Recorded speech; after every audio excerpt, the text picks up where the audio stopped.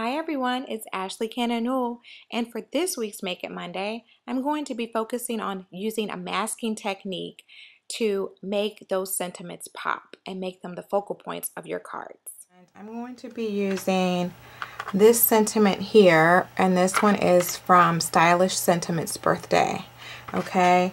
And here is the sentiment here. It's right here, and what I'm going to first do is just pick a post-it note, and the reason why I'm using a post-it note is because it's a little bit thinner than cardstock, and I like to mask with the post-it note paper because it's just thinner and you can get a better impression from your masked images that way.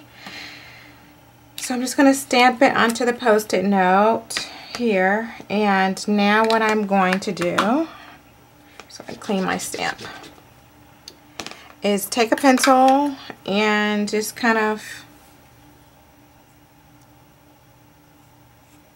draw around it, freehand my border here, I should say. If you have a die that coordinates with your sentiment, or you're just using like a circle or a square type of die, that's definitely an easier way to go. I'm just showing you probably one of the more difficult techniques here. So just gonna take my scissors and just freehand cut this out. So I'm just gonna go right there and try to make my line as smooth as possible, and then my straight lines as straight as possible. All right. And once this is done, everything else will come together really easy because this is your mask part. All right, so there it is. And now I'm going to take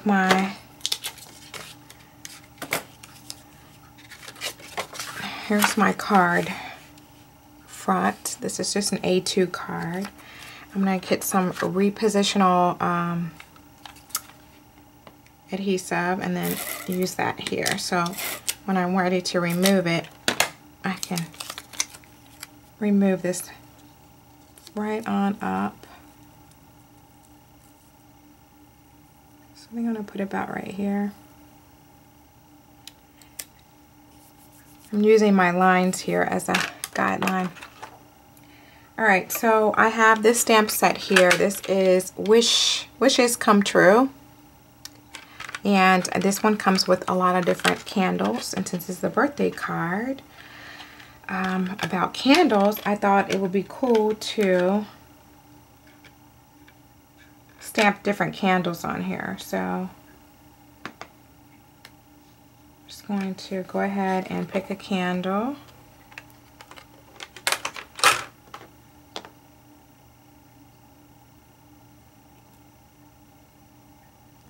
To my acrylic block, and basically I'm just going to be stamping all over this part. I'm going to start here, make sure that's on there straight. I'm going to use a different block.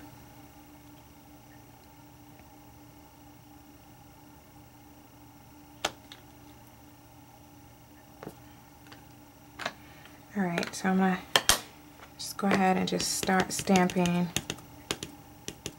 my candles.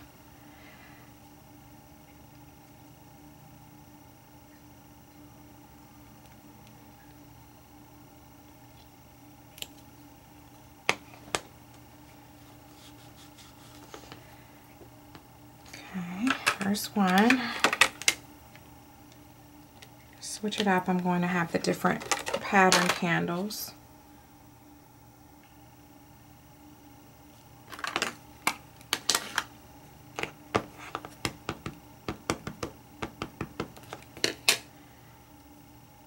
Another one.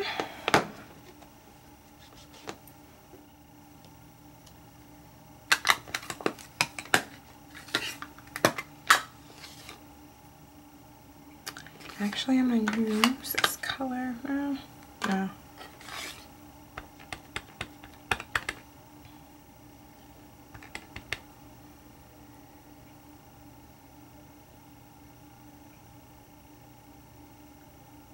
I make sure my candles are the same height.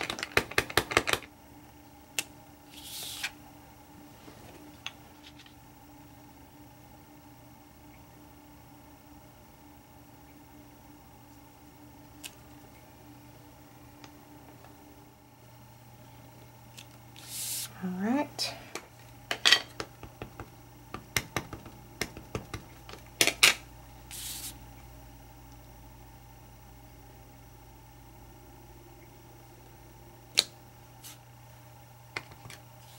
This color here.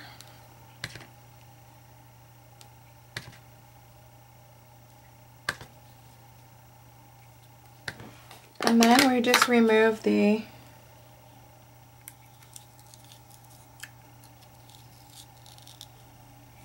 mask.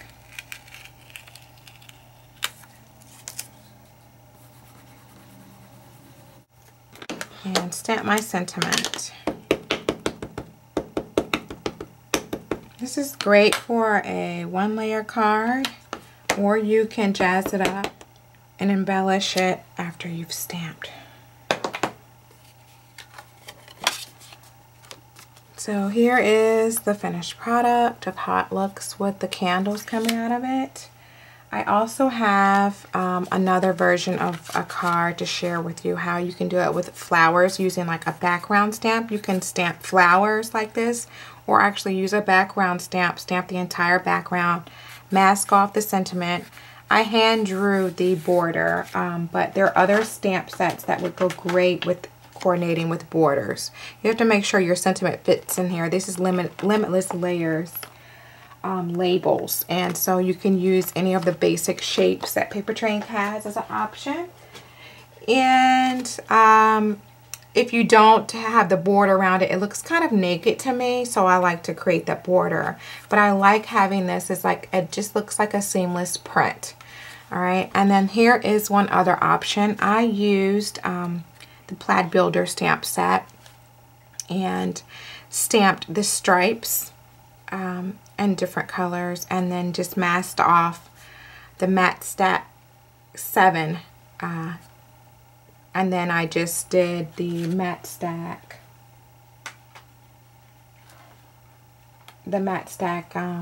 Basics, Matte Stack 7 Basics stamp around here, and just added the sentiment, and then I just added the embellishment. So this is a way how you can step it up a little bit.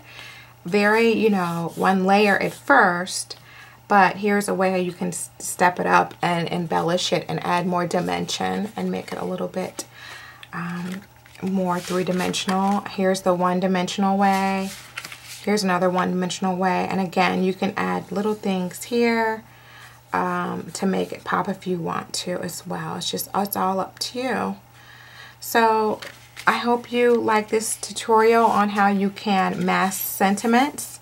It's basically a masking technique, but the focal point is not just on masking images, but masking the images with sentiments to make the sentiments pop out from your actual